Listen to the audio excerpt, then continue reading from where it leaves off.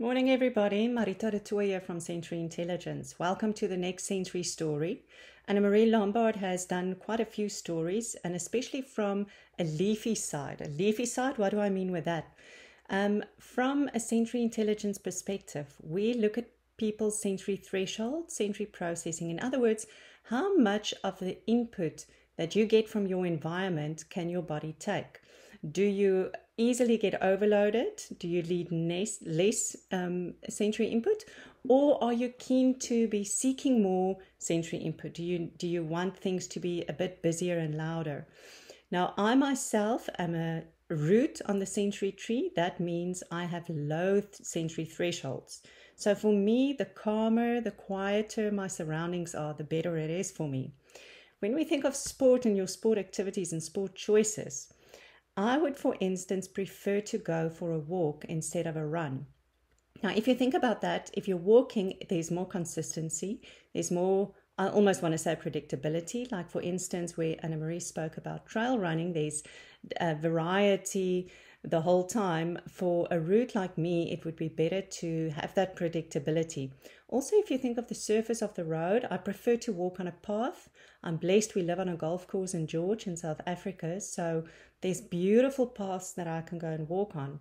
So on any given day, I would prefer to walk on the path instead of, we do have a trail as well that goes into the indigenous forest, which is absolutely beautiful. The days that I choose to go into the forest have to be a very, very good sensory day for me, because even though it's absolutely beautiful, you do have little branches and leaves and things that's scratching you, and that could easily put me into sensory overload. Now, if you think of that kind of difference with the leaves and the branches, that comes from your tactile system. With your tactile system, every time that there's a change in the path, or that there's maybe a leaf that's scratching your skin, as a sensory root, I'm very, very aware of all of that input that I get. And like I said, on a good day, I do force myself and push myself to go on those trails because it's absolutely stunning. But on a day that I woke up and I'm already feeling a bit agitated, a bit irritable, which is usually due to sensory overload, maybe didn't sleep well, on those days, I would rather opt just to go walking on the normal path. Another thing that I really, really, really love to do is walking on the beach. Again, we're privileged. We live close to the beach as well, to the ocean. So my go-to, my first choice of place where I like to go for a long walk would be on the beach. I like to go barefoot, which might sound strange for someone who doesn't like too much input.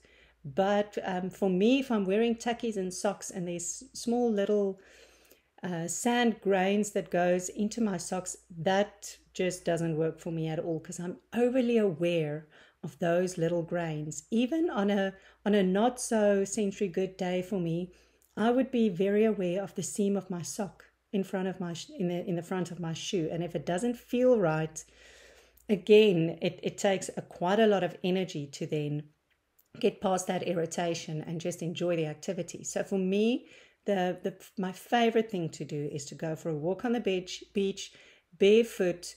There's something very calming for me to feel the sand, especially if the sand is wet. So I normally go if it's low tide, and that's the deep pressure that I get as well from the sand. It's cold, it's cool normally, which for me is refreshing. It wakes me up. It's a way to alert myself.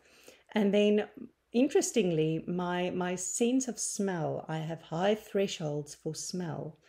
So the smell of the ocean and the smell of the outside really calms me down. It's very calming, very soothing.